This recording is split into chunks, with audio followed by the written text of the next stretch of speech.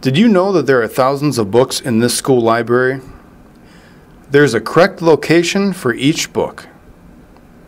And for all of us to be able to find the right book, we need to know the Dewey Decimal System. I can't find any books anywhere. How am I supposed to find anything? Nathan, there has to be a better way. Brandon, there has to be an easier way to do this. Gentlemen, fear not. There's the Dewey Decimal System. The Dewey Decimal System? Oh yes, the Dewey Decimal System. The Dewey Decimal System was created by a guy named Melville Dewey. He was born in 1851 and loved reading and learning new things while he grew up. He noticed that different libraries had books organized in different ways and thought it was difficult to find what he needed when he went to different libraries. So he invented the Dewey Decimal System.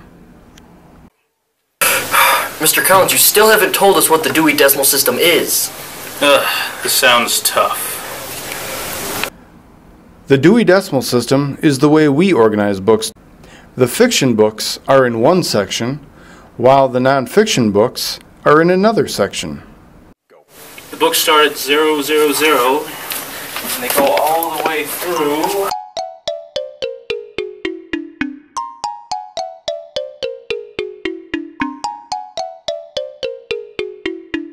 Oh, and they end at $9.99.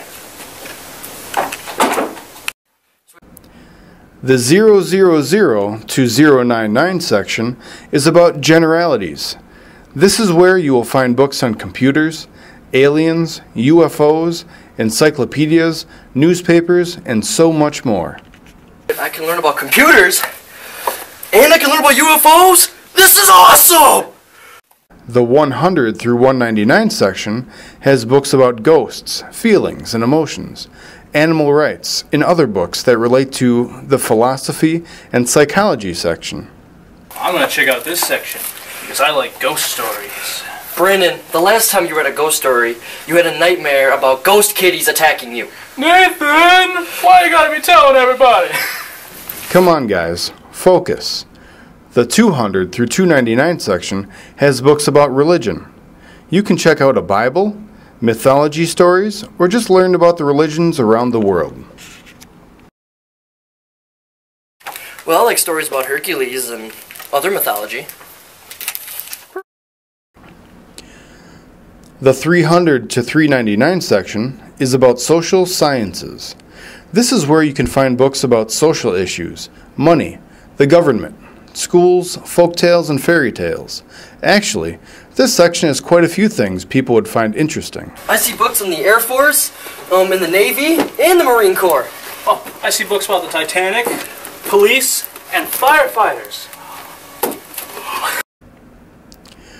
The 400 through 499 section is about languages. Here you can learn how to speak Spanish, Japanese, Chinese, and other different languages. You have books on sign language too, right? We have quite a few books about sign language. The 500 through 599 section is about science and math. I like to read from this section because I can learn about insects, worms, volcanoes, stars, and the planets. What I like about this section are all the dinosaur books. Don't forget, Nathan, the Brontosaurus is the best dinosaur. No, the T-Rex is the best dinosaur. Brontosaurus. T-Rex. Brontosaurus. T-Rex. Brontosaurus. T-Rex. Brontosaurus. T-Rex. Gentlemen, no fighting. Both dinosaurs are great, and now you know where you can find more information about both of them. In the 600 through 699 section, we have books on people using science and technology. It's also the animal section. Here you can find books on inventions, science experiments, cookbooks, sewing and knitting, and so much more. Well, you said this was the animal section, so don't forget there's books about kittens and puppies. Yes, yes, and hamsters, gerbils, pigs, penguins. There are so many animal books in this section. Now, the 700 to 799 section is about arts and recreation. In this section, you'll find books about origami, painting, photography, and music. In this section there are sports books and I Spy books and I can't find the Where's Waldo books. In this section there's snowmobile books and baseball books and monster truck books. In the 800 through 899 section, you'll notice this is the literature section.